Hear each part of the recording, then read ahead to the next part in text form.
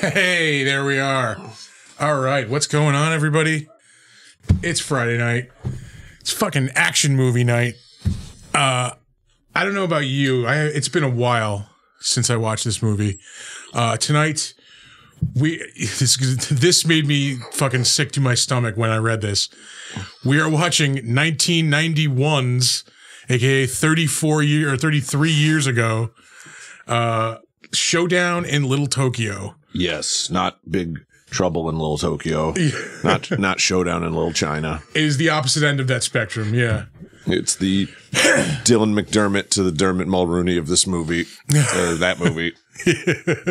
Exactly, yeah. The Bill Paxton to, the other one's Bill Pullman, yeah. I never mistook those two together. They're generic white guys. Yeah, I don't think there's anything generic about either one of those fellas. I mean, acting-wise, of course, there isn't, but fucking, looks-wise, they're just two. A couple of handsome devils, Couple of ordinary white dudes. Extraordinary white dudes. I mean, if there was a club of white dudes, I would want those two white dudes to be the dragons, the grand dragons, of a club of extraordinary white dudes. I'm just saying. They would have the red outfits is what you're saying, as opposed to the white ones. Yeah, all right, yeah, gotcha. Yeah. Maybe they'd get a special hat or something. Made it 2 minutes in, folks. 2 minutes in before we went off the rails. No, I was saying it's been a long ass time since I have seen this movie. I just remember it being one of the fucking better action movies of this time. I remember always liking it, having a liking for it. It deserved a theatrical release. Yeah. This was a Thursday Night Prime movie. Yeah. If you've been tuning into our episodes, Thursday Night Prime is when HBO rolled out the best, quote unquote, best action movies, best genre. Yeah. Flicks, this was the Pulp Fiction of the early 90s. Yeah. I don't mean the movie Pulp Fiction, but just the actual fiction. Yeah, of the actual Pulp, the magazine type story. Right, yeah. right. I gotcha. Pardon me. This was good timing though, because we can already go on our first sidetrack. I don't know if you watched that trailer for The Crow that came out this week. Yeah. Yeah. It was like Joker from the Suicide Squad. Yeah. In The Crow. Yeah. Jared Leto Joker. I forget who had said this, but they were just saying it's just Pete Davidson as The Crow, basically. Yeah. He's gonna laugh during every scene because he's too cool to be there. yeah, exactly. He's gonna go back home to he lives with his mom in the basement. In a basement. I know I'm getting revenge and stuff, but ooh, heads up. I don't and it's not just I'm one of these reactionary no, never I don't never need to see a remake. You can remake that movie. It was more of a cultural thing at the time. Yeah. Because it's not that great of a movie. Yeah. And they're trying to tap into the culture now, and it's not that great of a culture. No. It was all about the style and the music. The soundtrack was just as big as the movie was back then. Yeah. That soundtrack was huge. Yeah. I think that was the thing that really boosted Stone Temple Pilots, wasn't it? That was what's that song? Big Empty was on that soundtrack. That was huge for them. That's what really put them in the spotlight. I Rage feel. Against the Machine was on that. Yeah, Henry Rollins was on it. 9 Inch Nails. Cure. Yeah, I had that on tape. Yeah, I still have the tape in that other room over there. Yeah. It was more about that. I mean, every guy you knew went as the Crow for Halloween for 3 or 4 years after that. Yeah. Oh yeah. Yep. It was the Deadpool of the time, basically. Yeah. And it had, a lot of cool elements to it. But Brandon Lee, I don't want to speak ill of the dead, but he's not that great of an actor. He's more of a personality. Yeah, I could see that. He didn't, he only did 3 or 4 movies, and one of them is one of the the ones you can always get a bargain bin, even back when it was new. Exactly, that's the one I'm thinking of. That had his picture from Rapid Fire on the cover. Yeah, and Rapid Fire is bad. I loved it as a kid. Yeah, as an adult, it's not a good movie. Yeah, and even in Showdown, he's kind of a bro. He just plays like a bro character. Yeah, he's like the goofy, I'm from California, and I'm a bro. You know? Yeah, he's like the comic relief of this. Like, yeah, he is the comic relief. Yeah. Dolph Lundgren, the Swede, is the representative of Asian culture in the movie with Bruce Lee's son. Yeah. Let that sink in. Just for a moment. Yeah. And like, physically he's in great shape, but like there's a couple of times in this movie where it just looks like Frankenstein's trying to do karate. Dolph? Yeah. Well, I like the fact that they actually gave him the name of an action figure brand. His name is Kenner. Yeah. You know? Like, Kenner, Mattel, in my office now. Like, He-Man, get over here. Yeah. Like that was the model, you know? We just want an action figure for the lead role. Oh shit, we forgot to tell everybody we're starting the movie. Yeah. It's supposed to be a watch along. We're hold on. We'll give a time cue right now. We're exactly 5 minutes and 23 seconds into the movie. It is the gunfight where Shredder's second in command from Ninja Turtles. Yeah, I noticed that too. The guy who gets it with the golf club. Yeah. They all dress in zoot suits and they drive Boys in the Hood cars. I think, if I am not mistaken, in Ninja Turtles, his name was Sato. Really? And in this movie, his name, I think, is also Sato. Yeah. Yeah. That's Ooh, save. There was only a little bit of beer. Only a little bit, guys. We're good. I know Art's watching. That's an often used name in movies because it's also Mr. Miyagi's former rival and friend in Karate Kid 2. The like older businessman. Sato, yeah. Yeah. That is true. Yeah, I wonder if that's, Let's like spread that out. Stan over there. You know? Yeah. Yeah, maybe they only have like 3 or 4 names. Like, you're Sato's, like you guys are Kenji's, There's not a whole lot of names. Nobody knows that about Japan. It's all about the last name. Millions of last names. 4 first names. And like one of them's Doug. Yeah. Doug. Yeah. Doug Sato. Yeah. Hi, Doug Nakamura. Hi, Doug Nakamura. Samurai.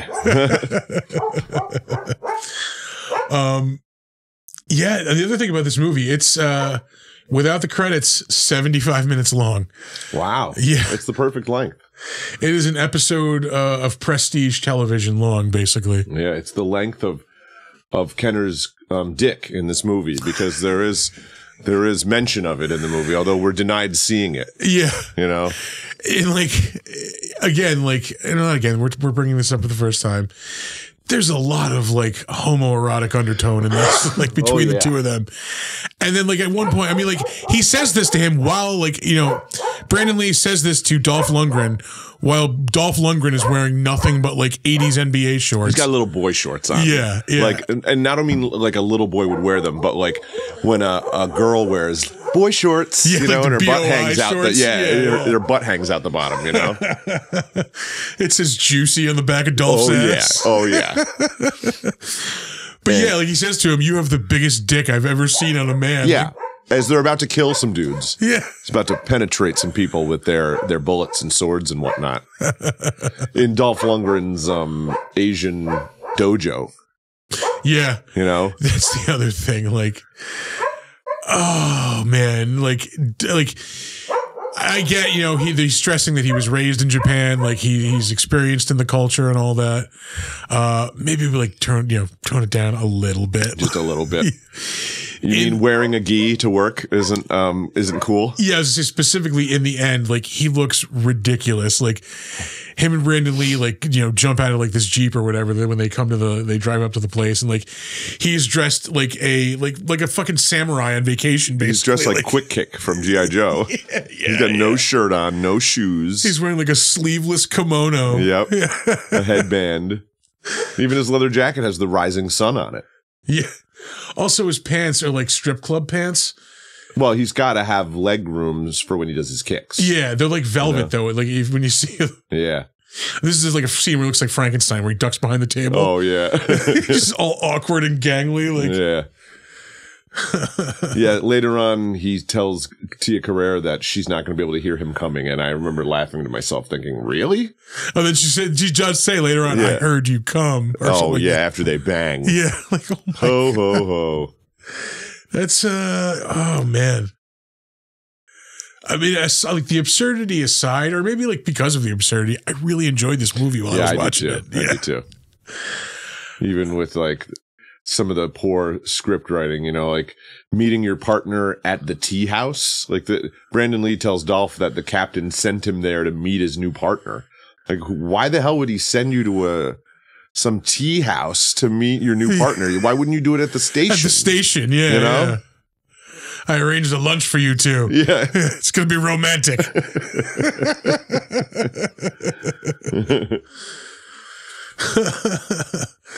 Yeah, it's just strip club pants. They look like they're like velour or whatever. A strip club because he would wear them to a strip club, or because a stripper would have to wear them? Like the pants he would wear to a strip club. The thin material. See, I thought you meant that they were strip club pants because there's room in his crotch for him to do like kicks and stuff. A little bit of both. Because he's a dancer. Yeah. He's always wanted to be a Vegas dancer. Yeah, but you didn't know that about him. It's Andrew McCarthy. Looks just like him, though, doesn't he? I'm pretty sure they put a beard and a mustache on him for like 3 more scenes. Oh, that guy. Yeah.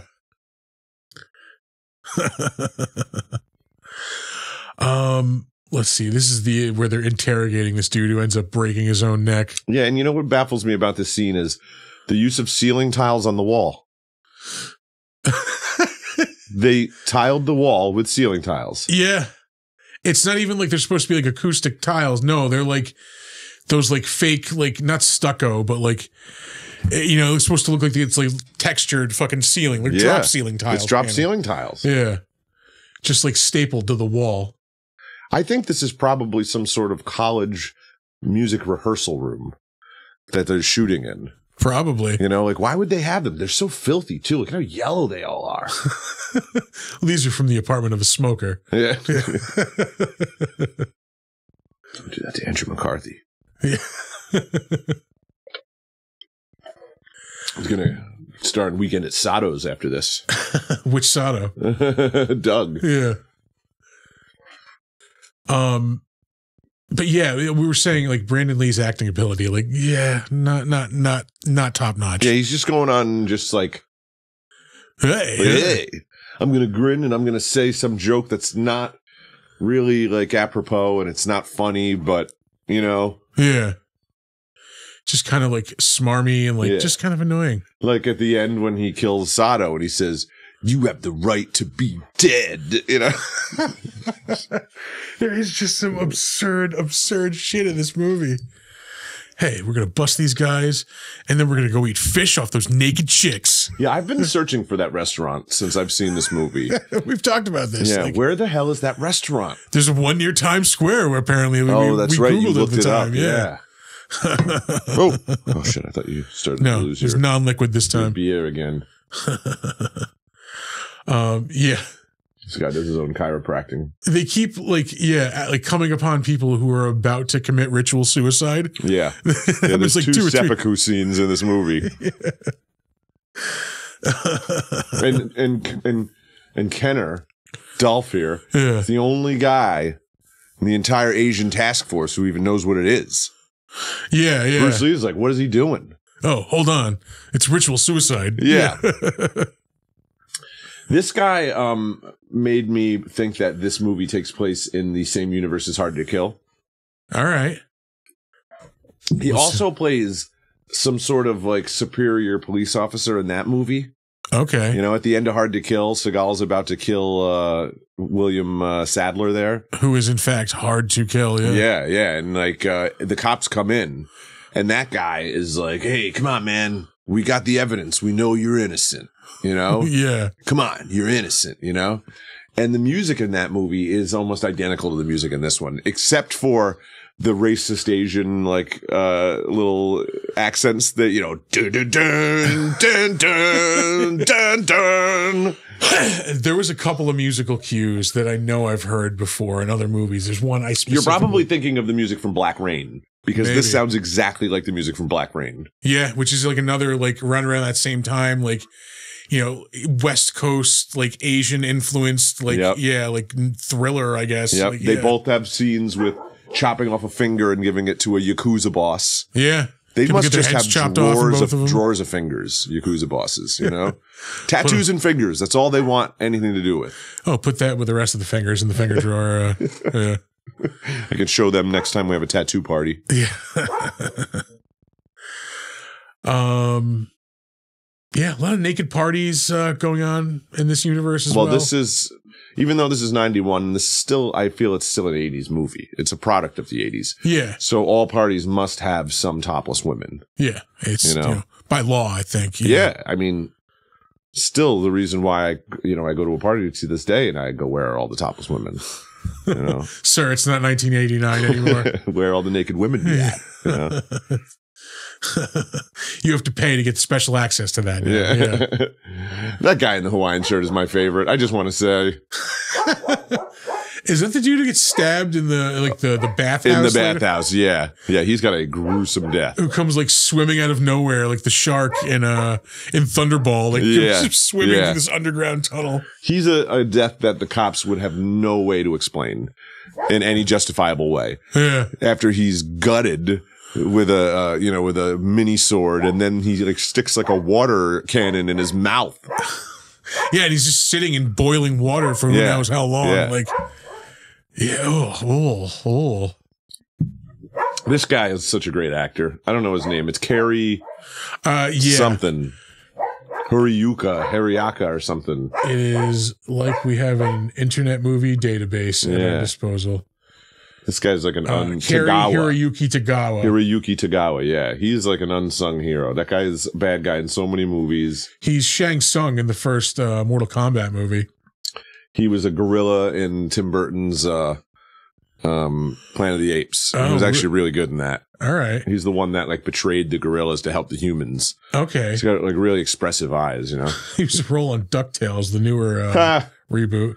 Which had a ton of awesome voice. Paul actors. Tompkins is in that. Yeah. He was on the new Amazon show, the PKD, the Philip K. Dick one, Man in the High Castle. He had a main role in that. I watched like the first season of that, and it was good. And then like by the time the second season came out, I was just like, yeah, you should go back and check it out. It's good. Yeah. We're talking over titties here. Talking over titties. Talking over titties. About to see a rubber head get cut off. Yeah. Another great musical cue later on is when Dolph Lundgren and Tia Carrere are having sex, and is like the cheesiest, like most stereotypical, like softcore porn music. Oh, I just wanted to point out that Will's mom from Fresh Prince is on the police force here, and it's no wonder why she can't take care of Will.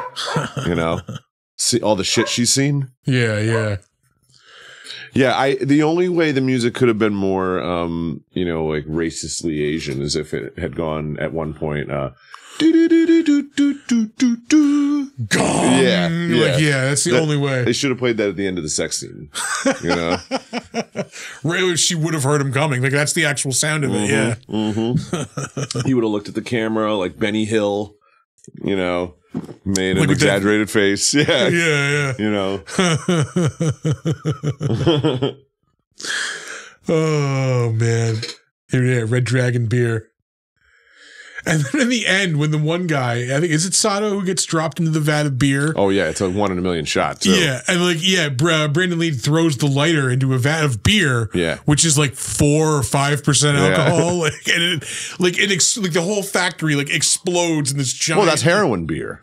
Oh, of course. Yeah. Because right when they go in the factory at the end, they walk in the front door and there is a group of drug dealers all being given a tour. And there's a giant conveyor belt. It's a giant conveyor belt the size of a football field covered in crack.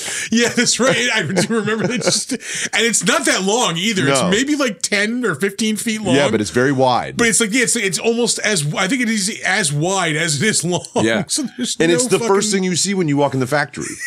You would think they would put that like a couple rooms back. It's the showstopper. Everybody wants to look at that first. Come for the beer, stay for the crack. It's literally just like 10 guys just like dumping a bucket onto one end of the conveyor belt, walking around, collecting it when it falls in, and then walking back around. There's not a lot involved in sorting crack. Yeah. Oh, when he cuts the rubber head off, they're in his office and he just has that giant bowl of they call it ice, but it's crack. It's crack. Yeah. A giant bowl of crack on his desk. At one point, they say that the girl who just was beheaded was full of methamphetamines.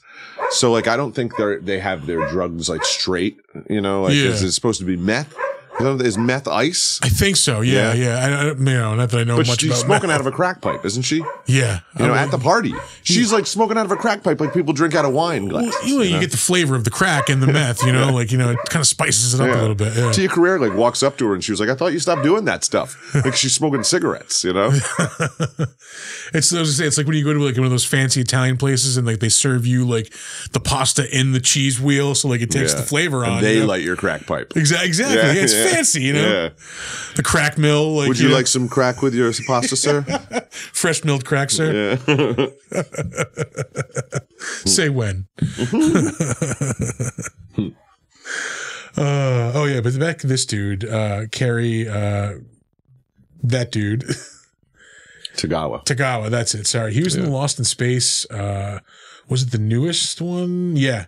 The Netflix version. He was in 5 episodes of that. 2 episodes of Star Wars Rebels. That was a pretty good cartoon. License to Kill, the James Bond movie.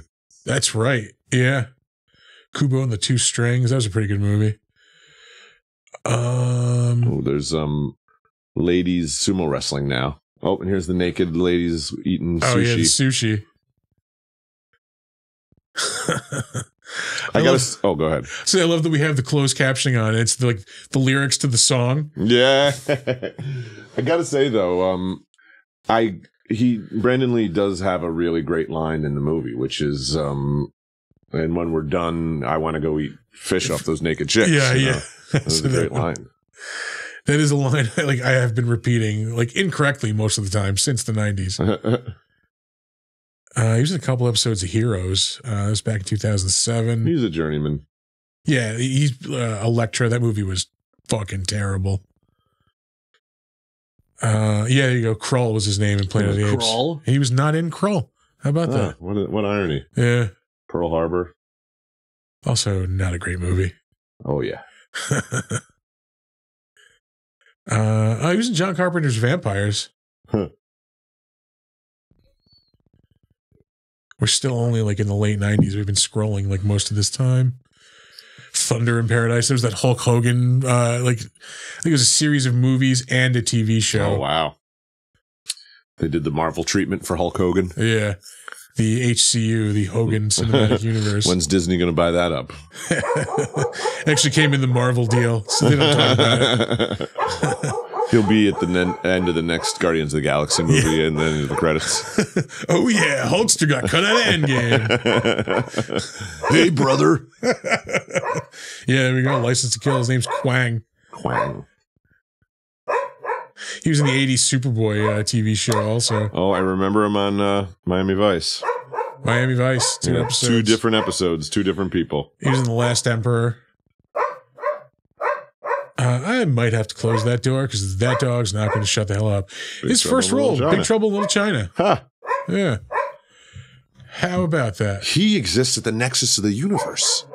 He's in both Big Trouble in Little China and Showdown in Little Tokyo. Yeah, holy shit. Show's over. See ya. Mind blown. Turn off the lights. We're done. Mic's off. Mm-hmm. Yeah. Say goodnight, Carrie. Good night. Good night. Wouldn't it be great if he talked like Cary Grant? Good night, darling. Darling, oh, you look fabulous because you are fabulous. We just came back on. Yeah, we just missed Brandon Lee saying, yeah, when a guy got punched by Dolph. And there's a lot of that bro stuff in this movie. Yeah, we're at 24 minutes right now on this movie. 24 minutes, 25 seconds. There's Al Lung. Oh, yeah. The most famous henchman in the 80s and 90s. Yeah, he cut his locks in this one, so he's not as familiar. He's got kind of a Phil Collins thing going on there, but But there he is. They're in some sort of tiki bar, but we're reusing this as a Mayan temple at 4 o'clock, so hurry up, guys. Could be a Frank Lloyd Wright house, though. That's true, yeah. He did have a lot of Mayan temple houses, you know? For real, though, too. Yeah, oh yeah, I know exactly what you're talking about, because like there's that one that's always in movies. Yeah. Yeah.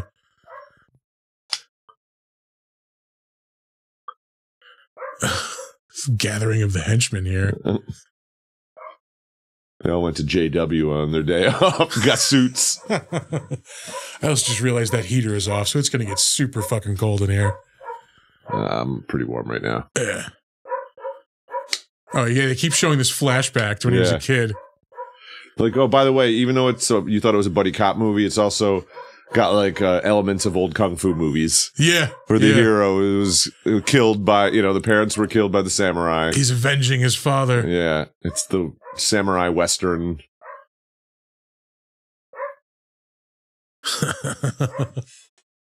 His scar also like changes shape a couple of times during the movie. You can tell. Yeah. Like the makeup appliance was different on different days. Well, this was a low budget picture, Yeah.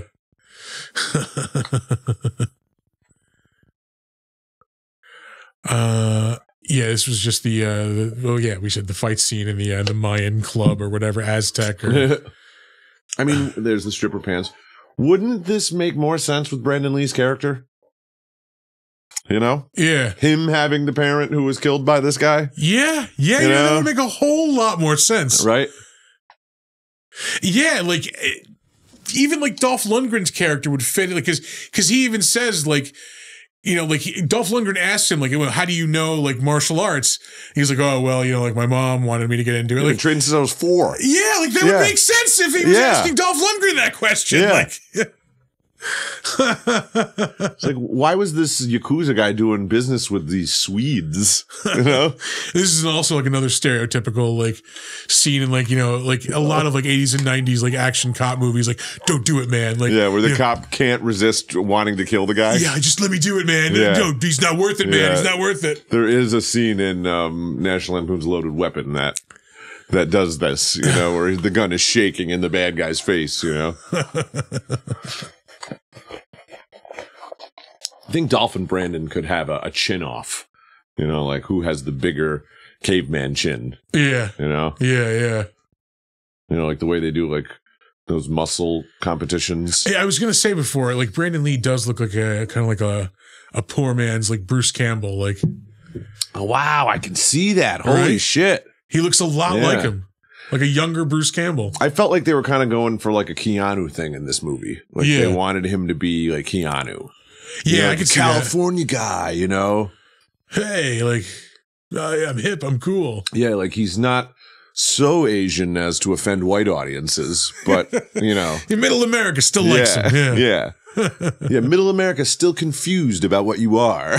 The people that care about that shit, Yeah.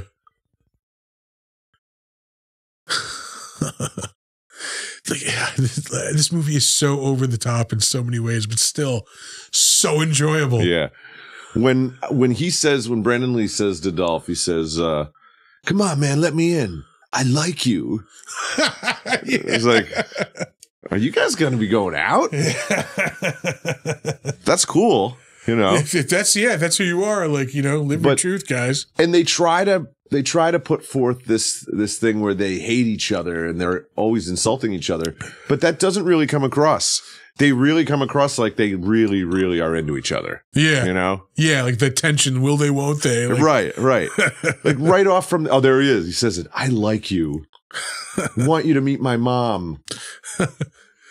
It's like that scene in Anchorman 2, like, I want to move to Vermont. Open a bed and breakfast. I miss your smell. Yeah. I miss your musk.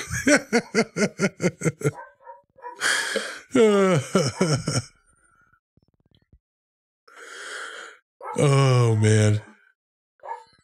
He wore the tattoo of the Iron Claw. Struck him in the face with his own sword. Man, what else is there to say about this movie? Excuse me. Again, despite the absurdity, like despite the like not great acting in places, like I enjoyed the fuck out of this movie. It's a great movie. I was trying to like watch it as I had stuff like while I was like doing stuff, like have it on in the background, but like I actually kept finding myself like distracted from the stuff I was doing, like getting sucked into the movie. Tia definitely had a body double. Oh yeah, when she goes into the hot tub with Dolph, all of a sudden it's like from the back, and like the person has completely different hair. That girl's a redhead. Oh, Philip Tan, I love that guy. He's the thug who Tanaka, who gets killed at the boxing match at the towards the beginning. Or no, he gets killed in the car flattener. Oh, that guy's in a ton of stuff too. Oh yeah. Oh, he did stunts in Inception. Minority Report, also stunts. In Lethal Weapon 4, he gets chased all the way through Chinatown, and then they find out that he's the waiter, and he's the guy that they're like, "What are the specials?" And he's like, "Pork fried rice." You know? Yeah. He was in Lethal Weapon. Oh, that's the TV series. So awful. That is an affront to God. I tried giving it a chance. Yeah. I made it through maybe 10 minutes of the first episode. I think I had the same experience. Like, I'm like, you know what? I'm good. It's like they went straight to Lethal Weapon 3 and 4 and tried to make those into a show. You know? Yeah. Like, it's going to be wacky. Let's get over the stuff that you're really, really going to like, that's really going to hook you, and just get into the declining stuff. Yeah. Let's get rid of all the human drama and all that sort of shit. And the tragedy, you know?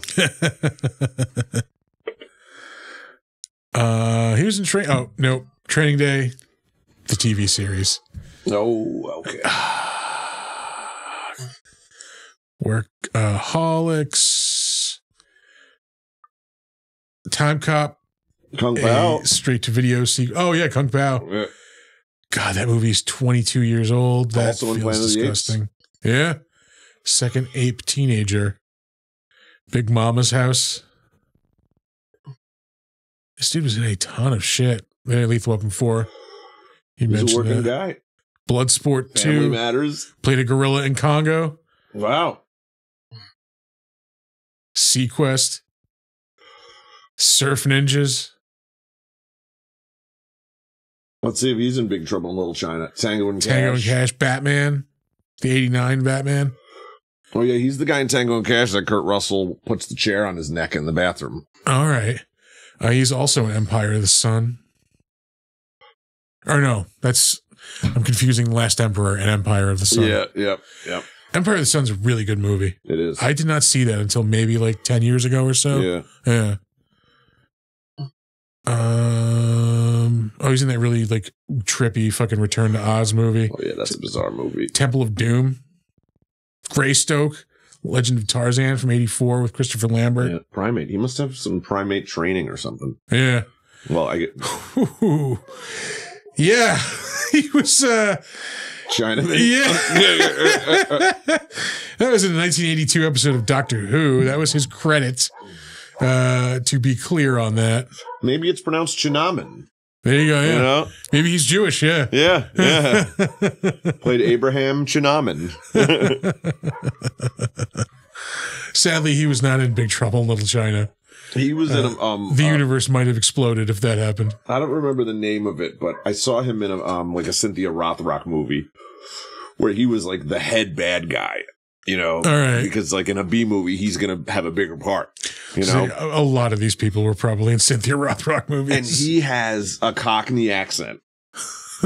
Yeah, does he? Really? Yeah, and I don't know if it's real, or not, because I know a lot of these guys, they have to put on that fake Asian accent when they make these movies. Yeah, you know, it's unfortunate, but the directors tell them to talk like in a stereotypical way. But when you hear a lot of these guys talk, they're just like, "Hey, I'm from California," you know, and they don't sound like that. Yeah, they sound like surfer dudes, kind of. Yeah, and they sound like Brandon Lee. It reminds me of that George Carlin joke, like that. You know, you never see a big, tall, fat Chinese guy with red hair. Red hair, freckles. Yeah.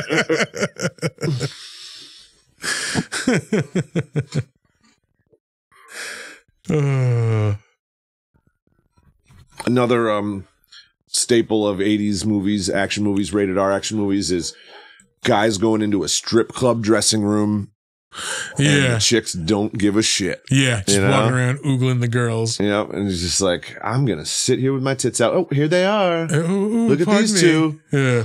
You know, like no one, like, you know, I guess maybe that's where Trump got all those fantasies of walking into ladies' dressing in the rooms. White House watching Big Trial, Showdown in Little Tokyo. and Tango and Cash. It happens in Tango and Cash. I mean, that's how they get the idea for them to swap clothes and escape. He'd be in our audience and, well, watch us instead of doing anything else that you're fucking doing. Oh, you know, and this scene, God damn it. All right, he's gonna, he's gonna abuse this lady in ways that are horrible, right? Yeah. But then, like so many fucking action movies of the time, you know, like 3 scenes later, she is begging for sex from someone else. Yeah. From Dolph. Like this person who was just been through something extremely like traumatizing. Right. Like she's going to be thinking about that in any way. I need to catch some dick right now. Yeah. Right. Like she doesn't even go to the hospital, you know? Yeah. And she's already jumping into Dolph's dojo, you know? That happens in so many fucking movies. Like, do the guys writing these movies, because you know back in the 80s it was a guy writing it, you know? But like, or at least these movies anyway, you know? Yeah. Like, do the guys writing it really, really think when they're writing it, you know, like that's what that chick's gonna want to do? Yeah, this is like pretty much all just like male fantasy fulfillment. I mean, here we go with the second like ritual suicide that they stumble upon. Oh, that's Dolph Lundgren like just she's about to commit suicide. Oh yeah. I was looking at the dude who directed this also directed Commando. He directed another Thursday Night Prime movie, Extreme Justice. He also directed Class of 1999, which was another Thursday Night Prime movie. Yeah, that's true. Yeah. Oh, right. So Mark Lester. Yeah, he directed Armed and Dangerous too. That's the Eugene Levy and John Candy. Yeah. Commando though. That's I think his that and Firestarter. Firestarter, Class of 1984. That's a trauma movie, isn't it? It could be, but Class of 99 is a sequel to that. Okay, they're not the same premise really, but no, I don't think this is a trauma movie. Tom Holland. He directed Michael J. Fox. Fright Night. Yeah, Class of 99 has android teachers that come in to oh, that's what I'm thinking of. Yeah. You know, enforce at a really tough inner city school. Huh. Yeah, so he's directed some notable movies. Firestarter is such a bizarre movie. I would do an entire episode on Firestarter, even though it wasn't a Thursday Night Prime movie. Yeah. We can explore the space, man. It was directed on cocaine. Oh yeah. I've even like read stuff about like the rampant cocaine use on that movie set. George C. Scott plays a Native American hitman. All right. Who wants to kidnap a little girl and keep her for himself. Huh. Nothing weird about that. Yeah. He'll kill whoever they want him to kill, as long as he can keep that little girl. Oh boy. Yeah. But at the end of the movie, when Cocaine Barrymore goes ape shit, on the bad guys, who the government agents who want to harness her firepower literally. And, use it against the commies or whatever. When she makes fire come out of her whatever being and go and kill dudes, these fireballs, these practical effects for fireballs are so goddamn amazing. Yeah, they're like the giant burning spheres of fire. Yeah. Yeah, it's like when you're watching Gladiator and they have the giant balls coming out of the catapults or something, Yeah, I do remember that from when I was a kid. So the movie really wasn't like a Mark Lester movie, but the effects, you could see the early influences that would then, become Commando, which is, that's like his magnum opus. Yeah. I mean, so, you compare every action movie, compare it to Commando. Not every action movie, but every action movie where it's one man against an army. Yeah, like one dude, against like everything. Right. Like, from that we get to Die Hard, like, Yeah. Even Rambo First Blood Part 2, which was, probably before Commando, maybe by a year or two. Yeah. Well, no, that was like 84, I think. 84, 85. Yeah. So yeah, not that long. So they're before. being made at the same time. Yeah. But First Blood wasn't that movie at all. So it's not like you could say they ripped off Rambo, because even though he was against like a bunch of guys, it wasn't like he was trying to kill them all. Yeah. Yeah. But Commando, just him just mowing everybody down, I haven't seen First Blood Part 2 in a very long time. Yeah. First Blood's been on a lot lately, like on AMC and stuff. Yeah, it's just so much senseless killing, hiding in mud. It's just showing you cool ways to kill people. Yeah, he explodes a dude with an arrow. Yeah, it's killing porn,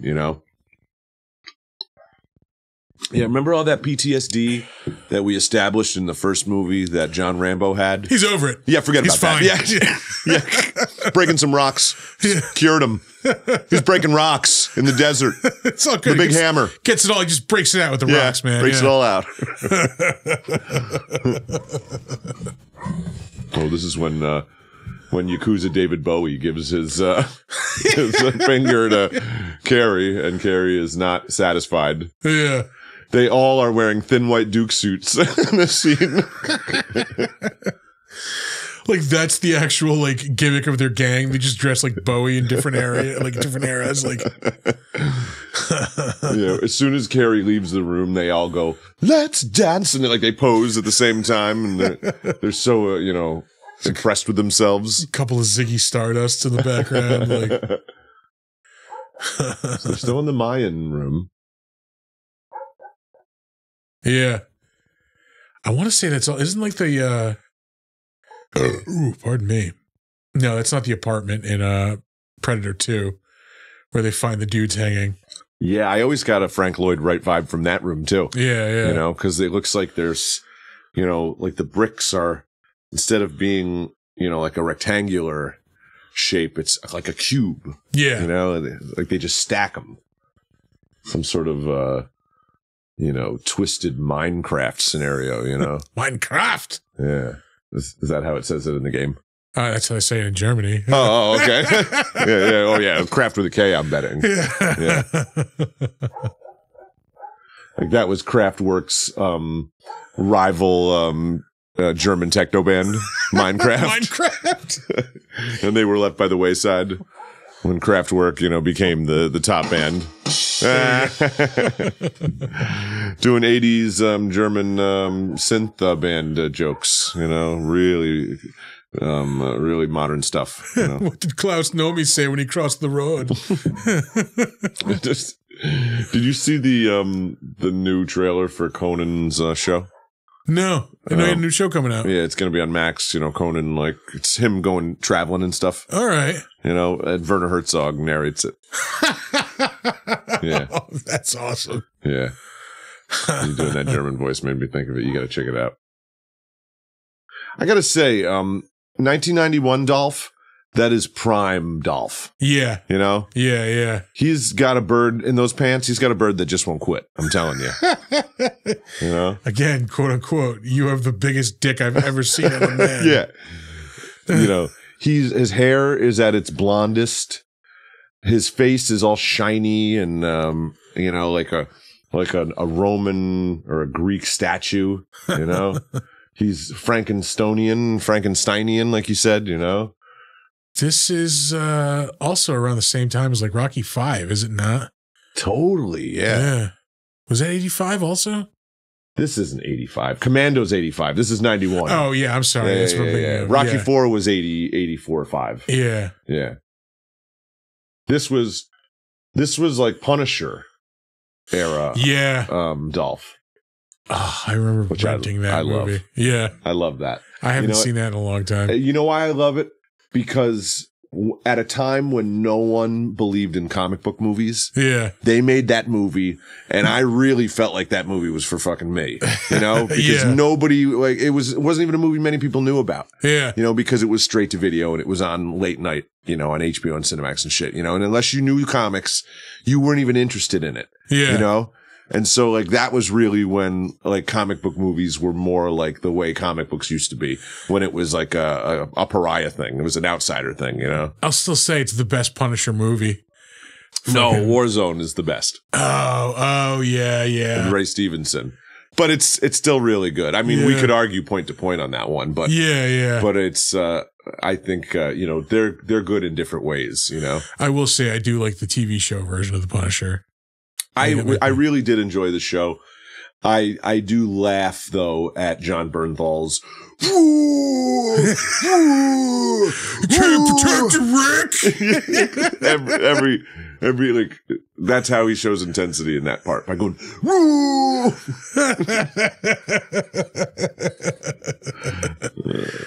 He's good though. Yeah, hey, he's going to be supposedly playing the part again, so I'm hyped for that. Yeah. You know, I liked him in the part, and I'll watch him again.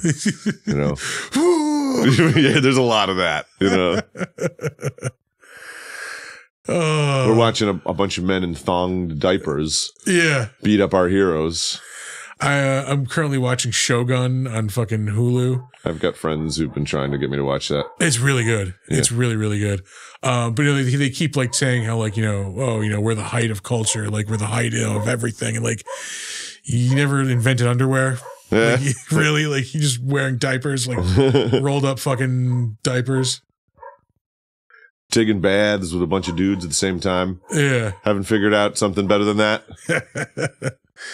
Height of civilization, my ass.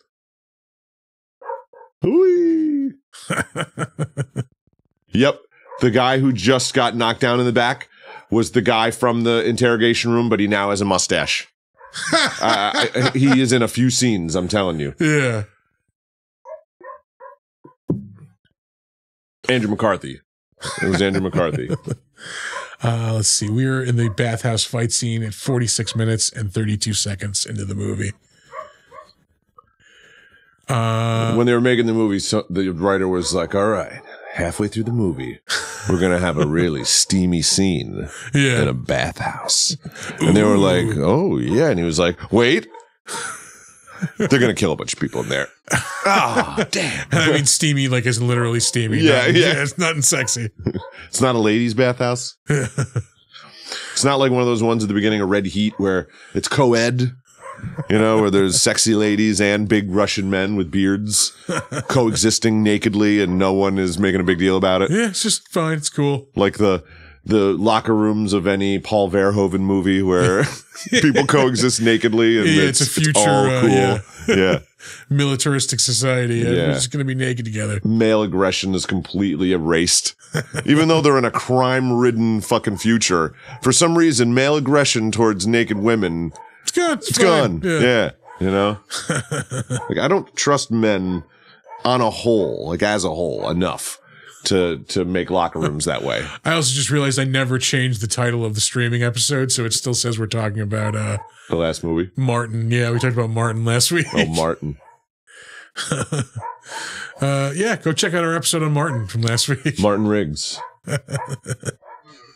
My beard's looking really silver under this light. Yeah, the light is not kind to the ravages of age. What are you saying? Yeah.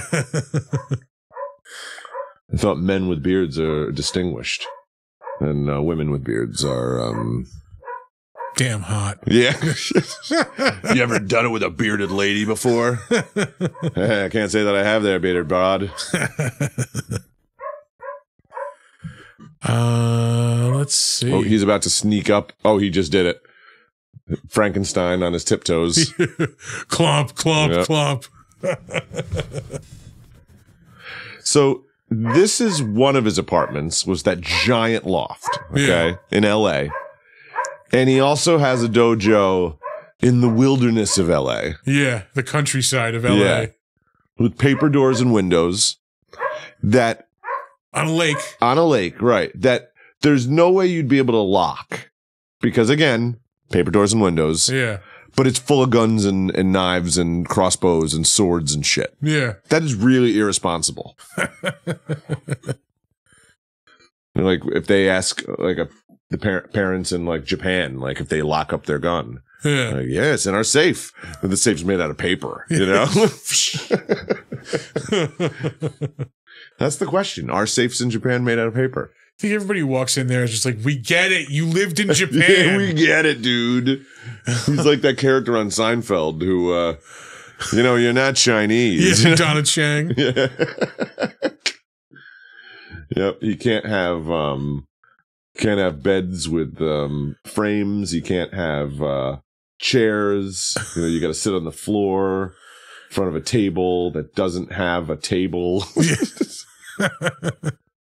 It's a table structure without like an actual table. Yeah, some surface. sort of grill-like surface Yeah. that you can't put a drink on. I'll make some fondue for you guys. Come on. Yeah.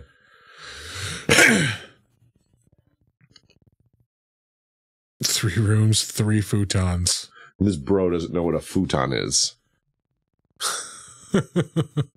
How is that?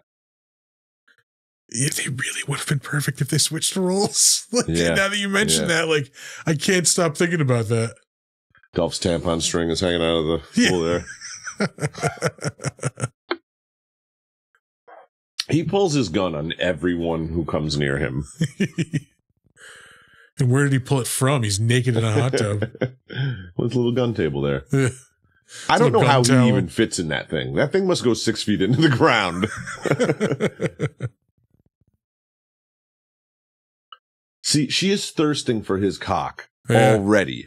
She's just seen like one of her friends get murdered. Like, you know, Her friend beheaded while being raped. Yeah. Oh, I shouldn't say that word. Okay, because doesn't that word get probably? I don't flagged? know. I know it does on YouTube. Yeah, who knows? We'll see. Well, whatever. Yeah. Well, not whatever, but I mean, you know. Yeah. Yeah. So, like, yeah, after being horribly abused by that guy, while watching the video of her friend being beheaded, and then trying to commit ritual suicide later on that night. Yeah. You know what? You see Dolph get into the hot tub, and there's just. He does a thing to people, you know? He's, intoxicating. It's not just women. He does it to Brandon as well, you know?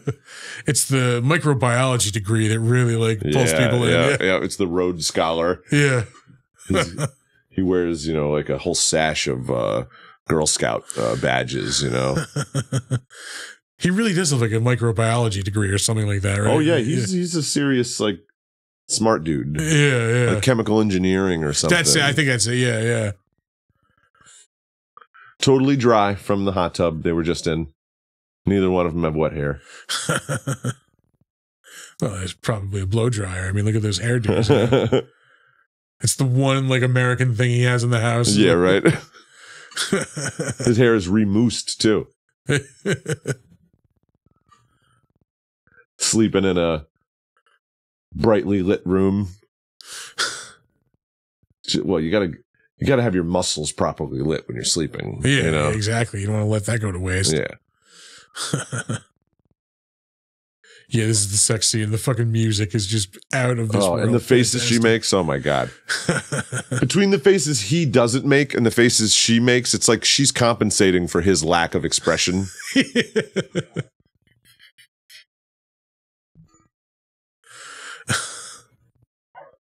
And then after this, she breaks up with him and goes out with Wayne. Yeah. Same year. Yeah. Same big year for her, really. Yeah. Crucial Taunt really, like, took off that year. I mean, if I was Wayne, I would have been jealous. You know? It's a hard act to follow. Yeah. Well, no pun intended. I mean, he looks kind of bored here. You know? He smiles like the way you would smile like when a kid tells you a joke that's not funny. You know? Like a pity smile. Like, oh, good for you. Oh, look at that. Oh, man. Well, did he drain that pool? It didn't look like there was any water in there. He accidentally kicked a hole in the side when he was getting out. Like, Yep. Yeah, exactly. Like Herman Munster going through the door. Time to get out. Yeah, even when he stands up there and you see his buns, he looks 9 feet tall.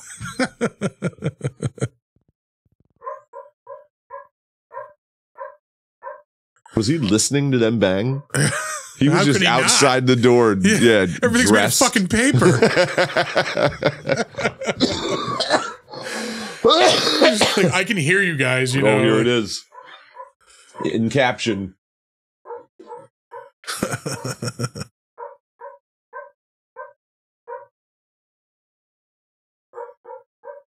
I also had an idea when I was watching this, like, it's probably not that expensive to get the, like, license to Big Trouble in Little China. Or, excuse me, Showdown in Little Tokyo. Even you doing it now. Yeah. Like, somebody should, like, get, like, licenses for old action movies and, like, make video games for them. There it is. You have the biggest dick I've ever seen on a man, he says. Well, you've seen some impressive ones on women before in his life. Yeah, you know? But yeah, like how cool would like a shooter, like an action, like fighting shooter, like with this would be so great. Yeah,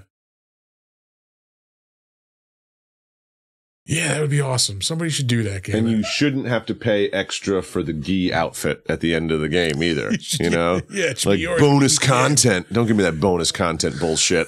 All right, it should come with the game. The thing I'm not a fan of now in games is like, when you get the game, it sucks. And then like, as you like, you have to like play more of it to make it like better and playable. It better. Yeah. Yeah. Fucking hate that.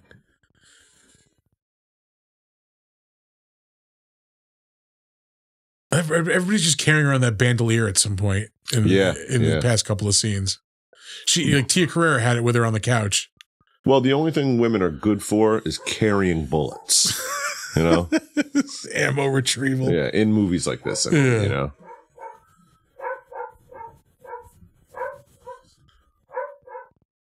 It says speaking Japanese in brackets. Here it is again, yeah. That's going to be the name of my new wave record. Speaking Japanese. Brackets. Yep. Oh, God. I wonder whose like responsibility it was to go fill up the 2 gas canisters. Yeah. Before they got there. Like, yeah, right. And then schlep them all the way out into the forest. Like one of those guys had to do that. Like, oh fuck, I gotta hit the gas station before we go.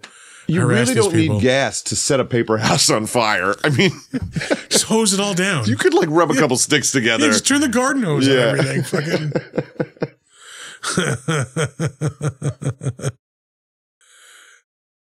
But yeah, like, did he like, I might as well grab a beer for like when we're afterwards when we're done. Yeah. He's getting the gas, we're there already.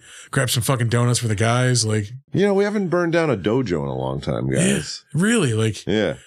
I think we're just kind of drifting apart. It's sad. I want to know where they got these grates for electrocuting people. Because they're very specific sizes. Yeah. Do they have them just for torturing? You can get them at like Lowe's, like, just get them in the I can't even say it. Get them in the electrocuting grate section. Oh boy, this part. This is where they really bond with their broness and their slick muscles.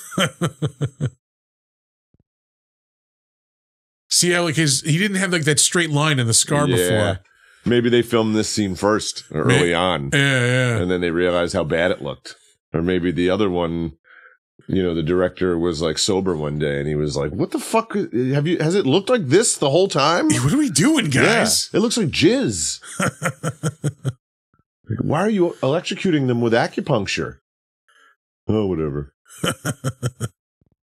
That guy. Oh my God, that guy. Asian Anton LaVey. He is in Samurai Cop, which is one of the greatest bad movies of all time. And he's one of the main villains in that. All right. Him and Robert Zadar. And this movie has many elements of Samurai Cop to it, I just want to say. Just the fact that it's about a white cop who is steeped in rich history, as the Kodo ads say. Right. He's like all about Asian culture, and The Samurai Cop experience. Yeah, and he's got to fight an Asian bad guy who's in L.A. That is some super, super local reference right there for you. If you're listening to this and you don't live in the Albany, New York area, you are not going to get that joke. Yeah, it's like all the 3M jokes they do on Mystery Science Theater, you know, like local Minnesota jokes. Oh, I love the fact that they just murdered a guy by electrocuting him for like 10 seconds on the very same thing that they've been being electrocuted on for like the last 10 minutes, and they're not dead yet. Fine. Yeah. And also, why like all the gangsters drive like 50s or like hot rods? Like, because it's a Boys in the Hood thing. Yeah, that's true. Yeah.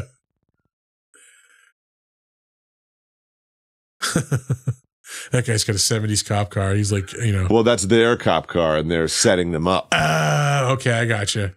They're setting them up for the shot where a tiny little forklift is supposed to lift that car up. That's not going to happen.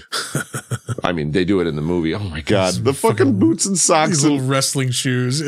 He looks like Rutger Hauer at the end of Blade Runner. Yeah. You know?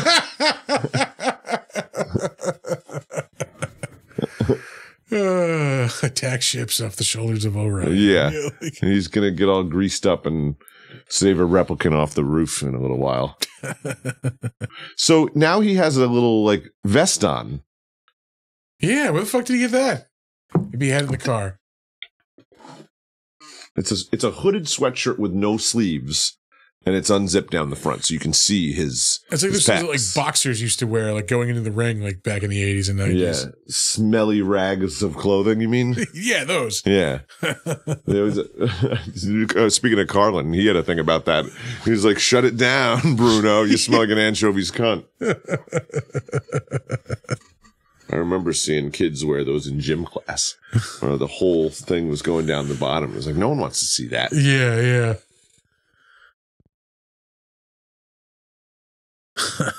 This was a big 80s thing, too, is putting a guy into a car and then put it into the flattener in a junkyard. Oh, yeah, a conveyor belt into some kind of grinding mechanism. Yeah, like, you know, it was in The Rookie.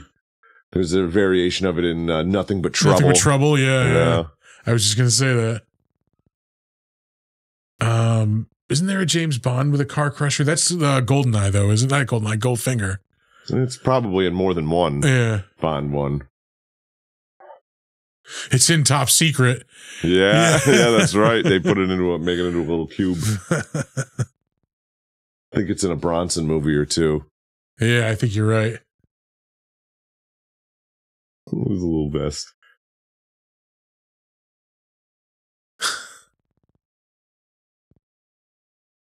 Those giant comical. Yeah, spinning gears. Spinning gears with all the teeth on them. I love it. Shredding cars like it's a piece of paper. Yeah, it turns cars into steakums. We should point out this movie is almost over. We're an hour and 2 minutes into it. Out of the frying pan and boned up the ass with a red hot poker. He says right before that that's in a Japanese expression too. I don't think it is. No? Pretty sure it's not. You don't think so? I'm pretty sure somebody came up with that in a writer's room at like 2 a.m. fucking. When they were waiting for the Coke to show up? Yeah, like, fucking, I don't know. It's a Japanese proverb. Yeah.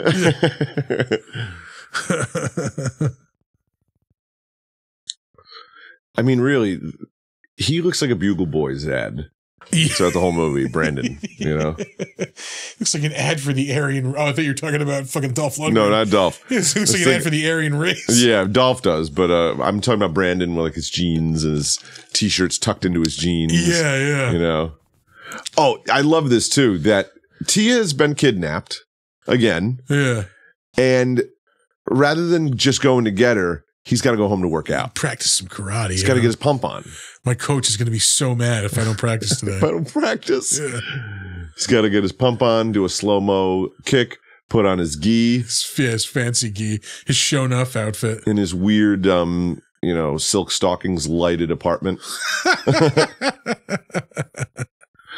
And what is it with every action movie that has this scene where the main bad guy is like appealing to all the gangs that he's going to now be their new supplier? That's in so many movies. There's always like 5 or 6 different stereotypes. Yeah. The groups of stereotypes, you know, in the room together. Yeah. There was another action movie trope that we forgot to point out earlier too. That's like one of like the biggest ones is where he kills his own. We did mention it. Where he kills his own henchman, like to prove how fucking serious he is. Yeah. He cuts the one dude's fingers off, then stabs him. Well, he also killed Philip Tan, the guy we looked up because he puts him in the car crusher. Yeah, he was one of his guys too. Yeah. He just looks fucking ridiculous with that goddamn shit. I mean, on. he looks like the Karate Kid, right? but 10 feet tall. And there's a scene coming up where like it's fucking Dolph Lundgren and then the bad guy Cary Tagawa, where they're just walking through a parade full of people. Oh yeah, sword fighting. Yeah, well, one of them has a handgun. Dolph Lundgren has like a machine gun. Like, yeah, nobody says anything. Nobody's running in panic. Like, even after he stabs Cary through the body with his sword and then hurls him onto a spinning wheel of fireworks. Yeah, like a magician's wheel. Yeah. Like, Brandon Lee again goes, yeah! Yeah, the thing they throw fucking like knives at. Yeah. And then it explodes. Why would it explode? It explodes because it's triggered to go off when you impale when you impale your assistant, it destroys the evidence. Yeah, exactly. And so it's nuts. And all the people just walk away after that. Yeah, no one attempts to help him. They're all just like standing there like, oh, yeah. They don't know who either of those people are, you know? Dolph Lundgren could be the Nazi that he looks like. Yeah. You know? He could have other guy could have been a cop. He could have been, right. Could have worked for the church, just been like some guy. Yeah. Like, you know? But they watch him get impaled, maybe because he has the tattoos of the Yakuza, you know? But everyone in this movie, except for the 2 cops, has fucking sleeves. And even now, like, how would you even be able to tell people apart from the Yakuza now? Yeah, they all look the same. Every person, not even Japanese, every goddamn white guy in America has a fucking sleeve of tattoos. Yeah. You know? Yeah. It's like it's like if people in another country started getting tattoos of teardrops and it didn't mean that they were murderers, you know? They just thought it was cool. Yeah, just thought it was cool, you know?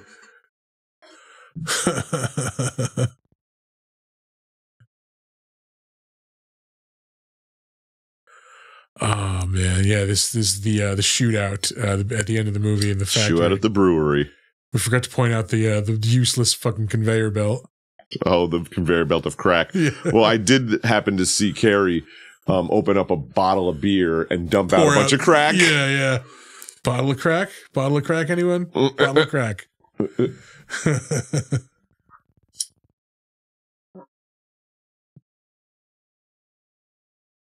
I love like 4 or 5 times in this movie. They just like basically dodge bullets. Like people start shooting them. They just go, oh. Yep. Go around the corner and then turn back out and shoot them back. And the person always waits to be shot. The exploding vats of beer are coming up. Mm-hmm. You were under. I don't understand why he looks at the gun when the guy throws it away, or why he gets that close to him. Yeah.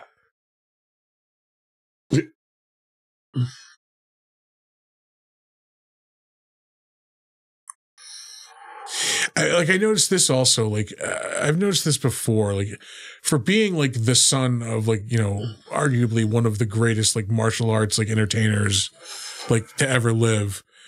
Like his fighting isn't all that like extraordinary, No. It's just kind of like running. He looks like a bar fighter almost, like like a brawler. Like he really doesn't do anything all that crazy. One thing I like to point out is in any movie when they're fighting in some sort of industrial area, someone will just invariably reach down and find a bar. Yeah. He just pulled a bar off of the railing. They each did. Yeah. Yeah. And as someone who used to work in construction, You can't just leave shit like that around. You know, everything is inspected and accounted for. You're not just leaving bars, places. You know, you're not tearing a railing off. Like, yeah, it's on there, right? Shit's like anchored into bricks. You know, cement. This guy's like the Asian Bob. He's like the Asian Bob Hoskins. Yeah. Although he does look like he's going to his first communion in that suit. Yeah. His aunt's going to give him $100 afterwards. Looks like he's wearing like Keds or like shitty like pony shoes or something. Like I could see Bobby Lee dressing that way. Yeah.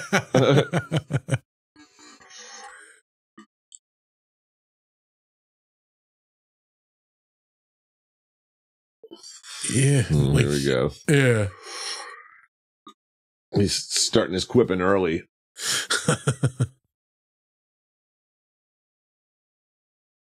It's like he's trying to like mimic his dad's movement a little bit, like doing that little the arm thing. Yeah. I feel like that was more of a Van Damme thing though. That big spin kick. Trying to do the spin kick. Yeah. No. Shitty quip. How dainty he's holding that Zippo. I know, the way he lit it.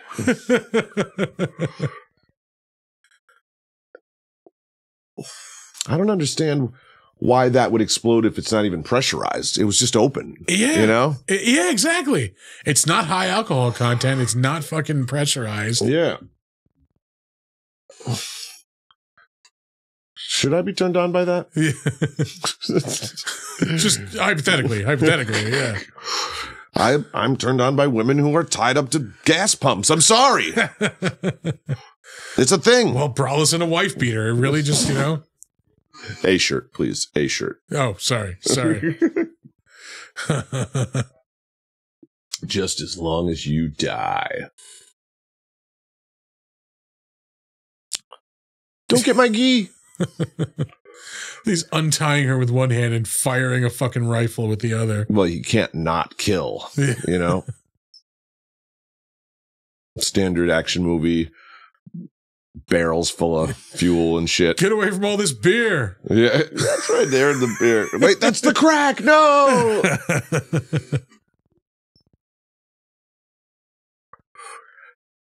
Kenner, it's not over yet. That's right, because in part 2, we'll have more action figures. Not if Tommy has anything to say about it. That's a deep cut from the 80s right there. Toby. Toy Biz. That's 90s X-Men figures. Yeah. Hopefully they'll be getting in on the X-Men 97 train. Oh, those shits are out already, the figures for that. No, I know. I'm just, I saw a fucking like jacket for it in the mall today. Doesn't surprise me. I will say the first 2 episodes are really good. Oh, are they out already? Yeah, it came out yesterday. Oh, nice. I just got my daughter into the old one a couple months ago. She really liked it. Oh, yeah? Yeah. That's awesome.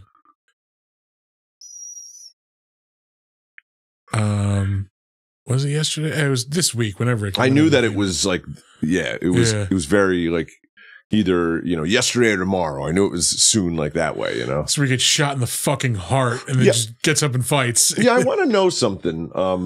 Like, why is a bullet going through your body like indicative of it not being a bad wound? Yeah. In all action movies, they'll just say, it went straight through. I'm okay. Yeah. Like, it went now straight you have through 2 your holes. fucking heart. Yeah. You have 2 holes in your body now instead of 1. Yeah, that is very low. That is definitely a heart valve wound. Yeah. It's at least like through the aorta or something. It's like right there. Yeah. There's nothing simple about that.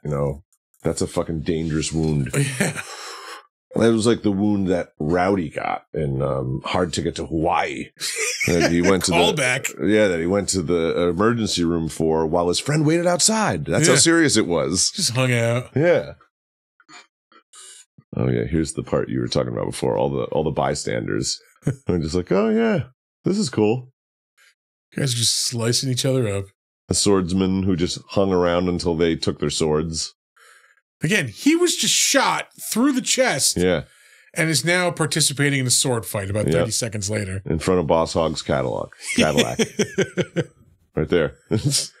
We also forgot to mention that he overturned a car with his own bare hands. Oh, yeah. Well, he's a Kenner action figure. Yeah.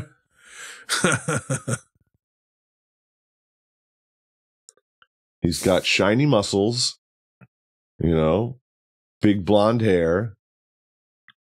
A bod that just won't quit. Lots of extra accessories. Yeah. Yeah. Like all action figures. Different outfits. Different outfits. Yeah. Like if you got his dojo outfit, you were lucky because those ones were hard to come by. He needs a vehicle. That's the only thing that's missing. Like his classic car, whatever the fuck he was driving. He was driving some sort of... Oh, yeah, that big boxy, like, cop car. Yeah, he had some sort of convertible, didn't he? Or it was a cop car? Yeah. Well, the convertible is what he tipped over. He should come with the convertible. He tipped over. It looked like the General Lee when he tipped over. He should come with the car that he tips over. Yeah. It's a car tipping. You push a button, like the arms flip it up. Yeah. It's Dolph with car tipping action, So he's on the knife thrower's wheel. So yeah, if you put Dolph's action figure like on this little base, and then you put the car on it, it'll click down into place. Yeah. And when you push the button on his back, his arms will jack up, and the car flips over. Yeah. God, that death is so over the top, and I love how the PA had to throw a piece of paper at Dolph for that shot. Threw a fistful of Monopoly money at him. Just pretend like you're dodging an explosion here. Nice slicing into. Yep. See, he's happy. He's gawking at him like he's in love. Yep. Look at that guy. He's still on fire. And all these people are like, yeah, that was interesting, but I think we're going to go check out the thing down the street now. Yeah. There's a food cart vendor right over there. It looks really good. Bow to that guy so he doesn't do to you what he just did to that other guy. He ruined our float. The float that had nothing to do with a parade, apparently. Yeah, there's no other floats. Just happened to be driving down the street at the time, Yeah. Yeah. Those teenagers like to get in floats and just terrorize town. Terrorize towns. I think that's how every Bruce Lee movie started. Yeah. There was a bunch of teenagers with a float. Yeah. Trying to strong arm the local restaurant owner, Goddamn menace, I tell you. Yeah. All right, that is the end of Showdown in Little Tokyo. You know how hard it was to not say Big Trouble in Little China right there? Simon Rhee, isn't he in he's in Best of the Best? I think he is. Isn't he the other guy? Is it not? Is Tommy? No, Tommy is fucking it's Philip Rhee. Simon Rhee is the head of the Korean team, and he's the guy who actually like shows respect at the end. I think he's got an eye patch, doesn't he? Daehan, I think his name is. Daehan. I love. He's my favorite young actor, Daehan. What's that jerk's name? Dane Daehan. Dane Daehan.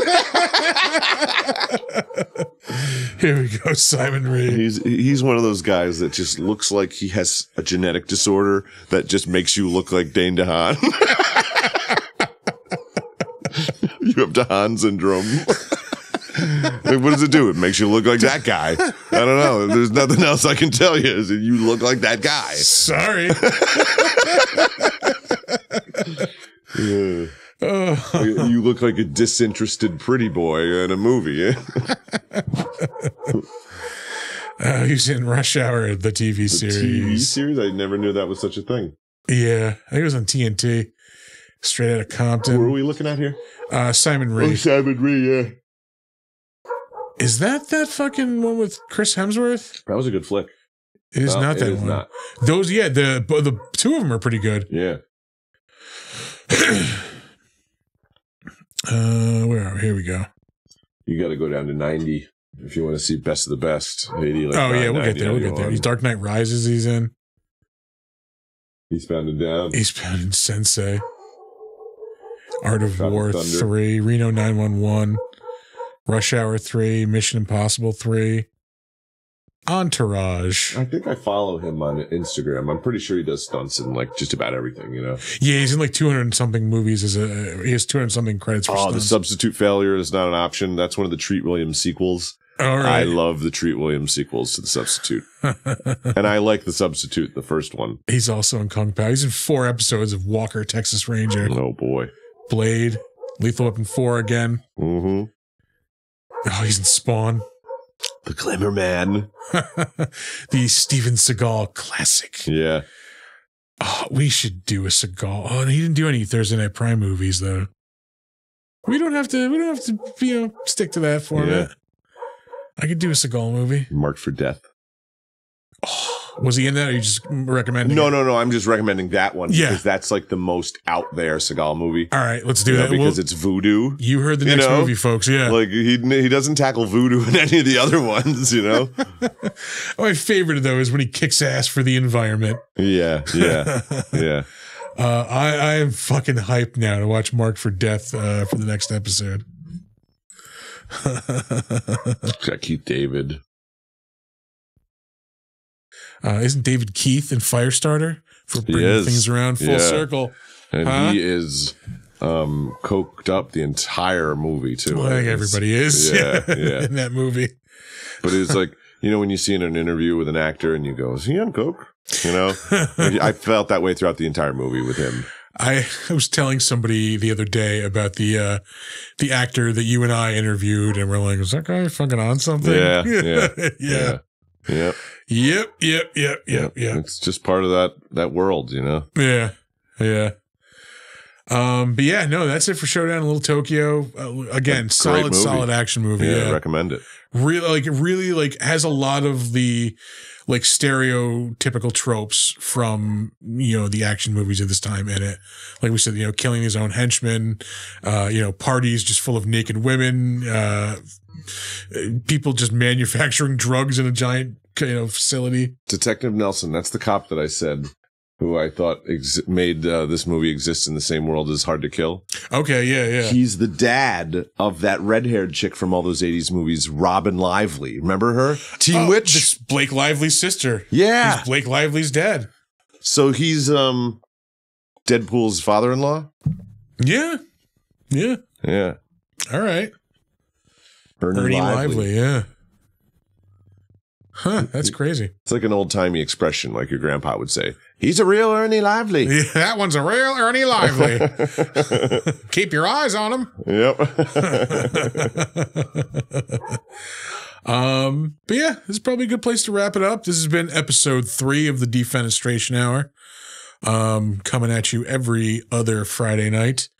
I think I will start, if you haven't seen the other shows, I'm going to start releasing the audio episodes, I think, coming this week. So we'll have an audio episode release on the weeks when we're not on the Friday nights that we're not on. But yeah, now if you stop by, thank you for joining us. We really appreciate it. And see you in 2 weeks, probably. Later.